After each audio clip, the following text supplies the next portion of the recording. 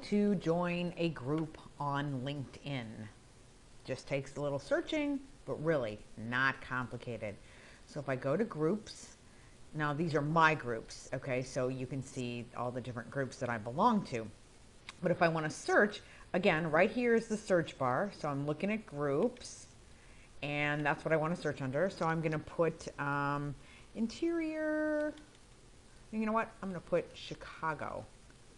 And there's probably going to be a ton. So there's a LinkedIn Chicago, there's a sales association in Chicago, woman to woman business, Chicago booth alumni, Ivy League jobs. So I really can scroll down here and pick something that's of interest to me that I think, I would follow or be able to contribute to.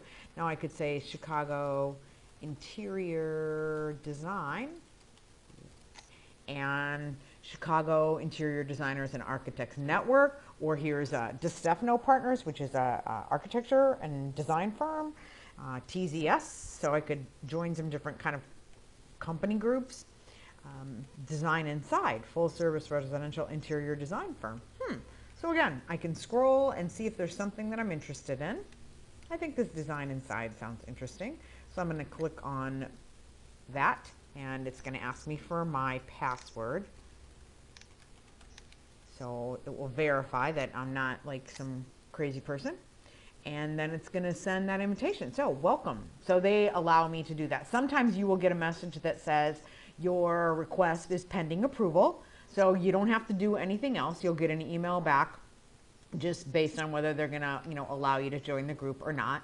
Very easy. And then what happens is that it will allow you to decide when you want to get email updates from that group.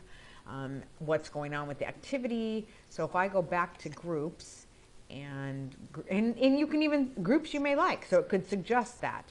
So here's the Association of Closet and Storage Professionals. So I can click on that and let's see, here's what's going on with that.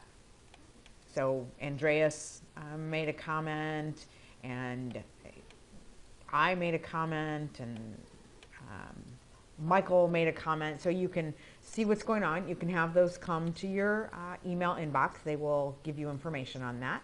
And it's really just, again, another way to stay involved, to see what's going on, to look for new business opportunities.